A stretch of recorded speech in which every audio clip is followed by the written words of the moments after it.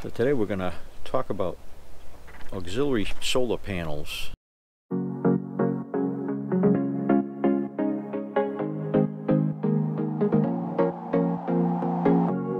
Leaving this place, the sun's about to break. You're riding shotgun. I'm just gonna drive. About a year ago I took the flexible panels off of the roof of the RV because Winnebago said that having the flat panels on the roof might ruin the roof, so they recommended everybody take them off. So I pulled them off and I tested them and they still worked very well, so I decided to carry them around as portable solar panels. But up until now I didn't have a good way of mounting them when I was using them. So today we're going to show how we're using these Renogy stands. I use them on the ground, and I use a 25-foot cable to connect the two solar panels into the original Zamp solar charge controller. I recently upgraded the solar charge controller to a Victron MPPT solar charge controller, but I retained the old Zamp PWM solar charge controller, and I'm going to mount it in a cabinet outside here, and when I need to set up the panels I'll be able to run the cord into that cabinet and connect it to the Zamp. So this is the circuit that I'm going to use for my auxiliary solar panels. I've got two 100-watt solar panels, the flexible solar panels, that are going to come into my Zamp ZS 30 amp solar charge controller, and then connection to the battery. I'm going to go through a switch that will allow me to turn the power off from the battery when I'm not using the panels. So I can just throw the switch off. That'll disconnect the power to the Zamp, and it won't be using whatever little power it would use. It was just sitting there and we weren't using these panels. So I'm putting that on the negative side of the battery power. The positive side will go directly from the Zamp into a 350 amp fuse, along with the wire that comes from my my inverter charger, and then from there it connects to the battery as normal. The negative wire from the switch goes over to my negative bus bar, where all my other components negative wires come into, so that I only have one negative wire that goes from the bus bar to my Victron battery monitor, and then from there it goes on to the battery. The Zamp charge controller was originally mounted in a cabinet, so its wiring is done from the back. So I need to create a box to mount in our outside storage cabinet so that the Zamp can be mounted to it. So I'm going to take some measurements. In my case they are it's 4 inches high by 5 inches long. So I designed this little box. I used a short 1x2 board that's 3/4 inches thick to create my box. I notched out in the bottom so that I could pass the wires through.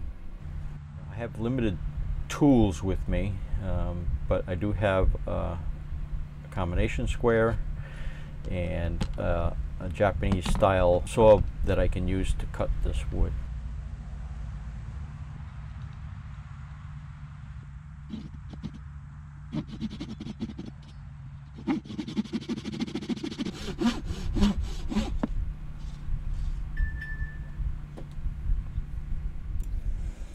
So this is what the finished box looks like. I painted it black just so that it would blend in with the cabinet itself. And I used a couple of angle brackets on the inside of the box to use for mounting on the back of the cabinet. These are the Renogy 28-inch adjustable solar panel mount brackets. These mounts were designed to be mounted directly to the RV roof using rigid solar panels. I'll be using them on the ground and with flexible solar panels, so I need to add some braces to make them more stable. I used 3/4 inch aluminum angle iron that is 1/8 of an inch thick. I used 2 of these, one at the top and one at the bottom. With these in place and the panels attached, they stand on their own. Assembly is fairly easy and straightforward. I just decide what angle I want them to be set at and count the number of holes for each of the brackets so that all at the same angle. These mounting brackets come with the knobs and the wing nuts, and everything is very sturdy and well built and designed. And for around $30 on Amazon with free shipping, I think they're quite the bargain. The knobs and hardware and aluminum angle iron would cost a lot more than that if I were to build it myself.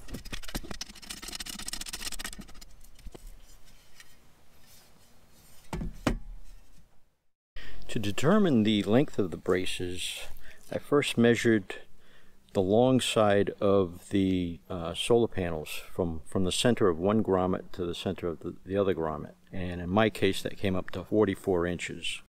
I then measured the center of the hole on the mount to see how far away from the wall of the mount the center of that hole was, and in my case that was 3/8 of an inch. So 3/8 of an inch times 2, one for each side, comes to 3/4 of an inch. So I add that to the length of the brace, and in my case that came up to 44 3/8 inches. So that's where I'm going to cut these angle irons at.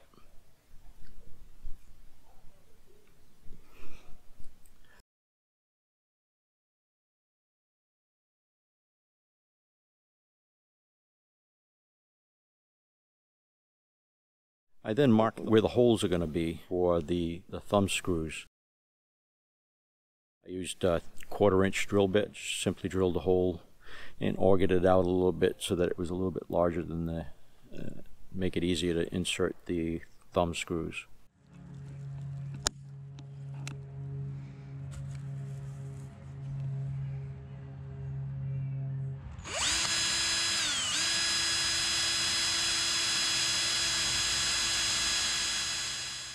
Now it's time to install the charge controller. I marked a place for a hole that the battery cables would pass through. I used a 1-inch hole saw to cut the hole. I cleaned up the shavings and painted the raw metal to slow down any rust development. I then installed a 1-inch rubber grommet to protect the wires from chafing on the metal wall.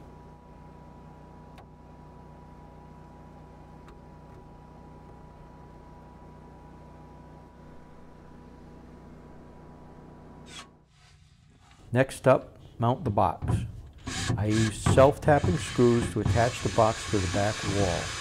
I set it high up on the wall so that it was still visible, but not in the way of anything I store in that compartment. I'm going to run just a short piece of negative wire from the negative post on the charge controller to the input to the switch. And then I'll run another negative wire from this switch to the negative terminal bus bar that I have next to the battery, and then I'll just run a positive wire from the positive post on the charge controller directly to the fuse in the battery compartment. I'm using 6-gauge welding wire. I'm going to be using a 6-gauge lug that's 3/8 inch, and that will fit on my switch connection. And then for the charge controller posts, I'll be using these 5/16 inch lugs, and I'll be using heat shrink to cover the ends.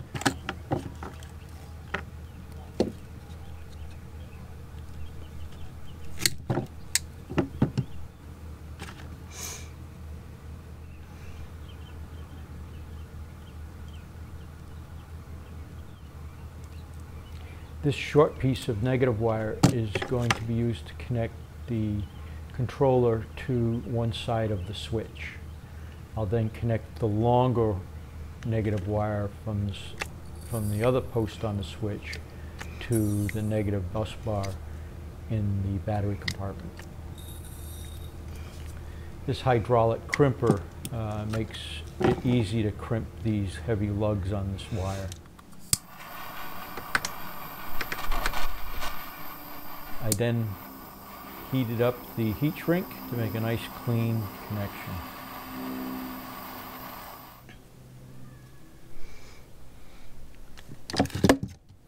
I then added the lugs to the positive wire that will run directly from the charge controller to the 350 amp fuse in the battery compartment. Now it's time to attach all the wires to the controller.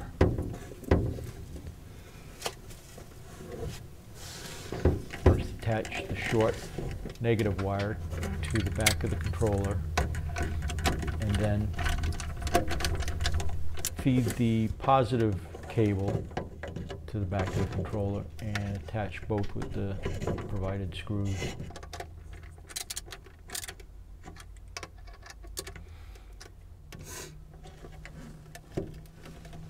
Then I put the controller in place and attached it to the box.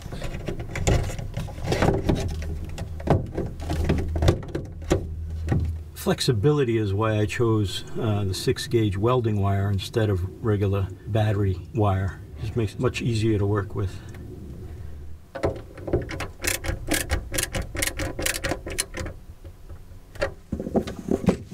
I then attach the longer length of negative wire to the other post on the switch and tighten both nuts. Then I secure the switch to the wall using self-tapping screws.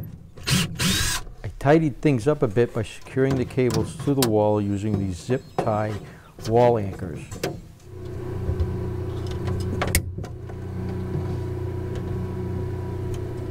I passed both wires through the wall where the grommet was installed and placed the wires inside 1/2-inch split wire loom.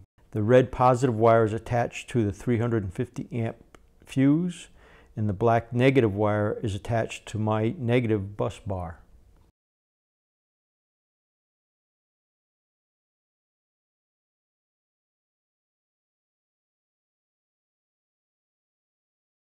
Setting the whole panel up is not that hard. It is a little bit wonky to get started because fiddling with the thumb screws is a little tedious, but I'm looking for a way to speed that whole process up. I'm not sure how to do that yet, but if anybody's got any ideas, please let me know. But I find it easier to put the braces in place and then come back and put the panels on one screw at a time and tighten them up, and they're very stable once they're all set up.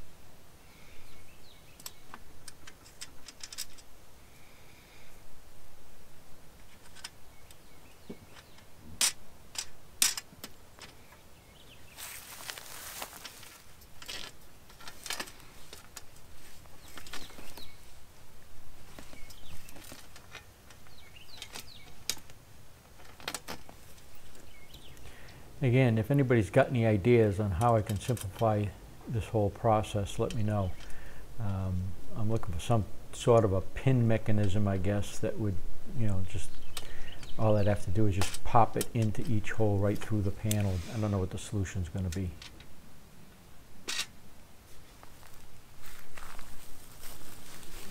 I know that this part of the setup is tedious, so there's got to be a better way of doing it.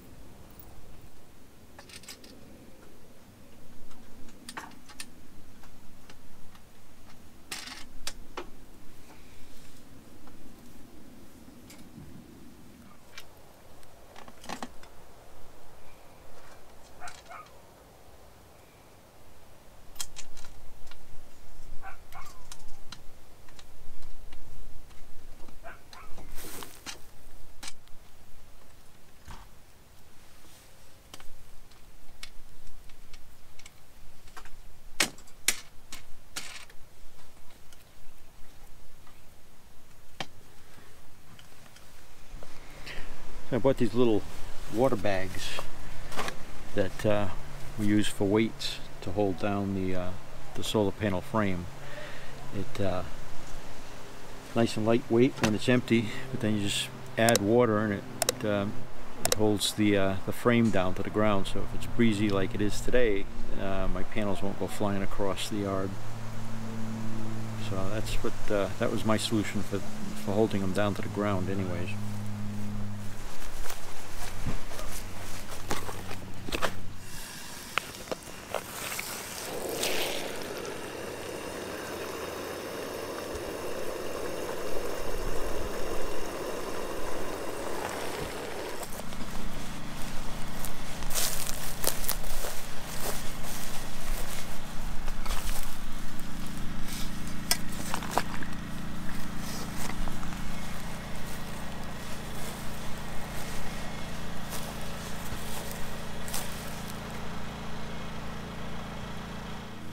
I use a joiner, so it joins two panels into one line, and then that goes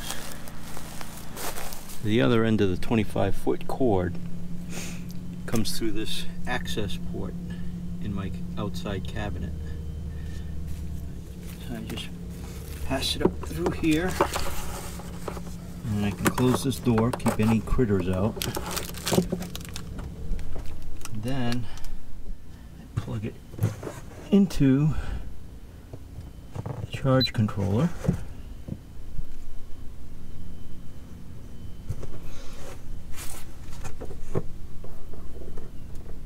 And then I can turn the switch to on. And now we're charging. We're making power for the batteries. Right now, we're getting 2.7 amps from those two 100-watt solar panels. I'm getting 2.6 amps. So that is my auxiliary solar panels. We have been boondocking for the last 2 weeks here in Central Florida, and aside from having to move them 2 or 3 times a day to keep them pointing at the sun, I think they performed well.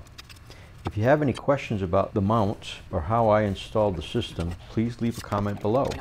If you have any ideas about how to make setting up the mounts easier, please also leave a comment below. Until next time, safe travels.